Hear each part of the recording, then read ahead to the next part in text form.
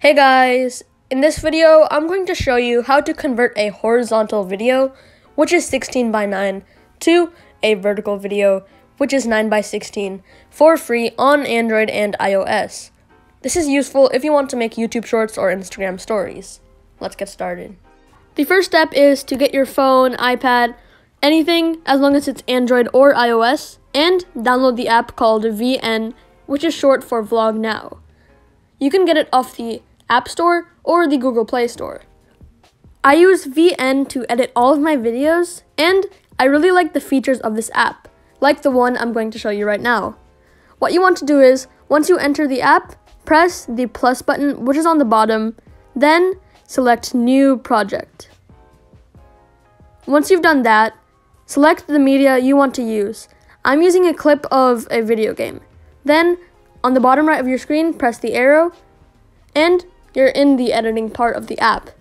Now, what you want to do is you have to press Original, which is at the top, and you can see there's a square there. So you have to press that button and select the TikTok logo, which says 9 by 16.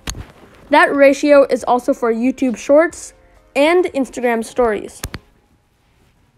Once you've done that, you can adjust how much of the screen it's filling up, but if you don't want to do that, you can just put it how it was in the beginning.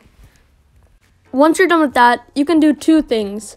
You can edit from the app VN, or you could save it to your camera roll and edit from another app. Press export. Then I would choose auto because auto exports at the best quality. Then press export again.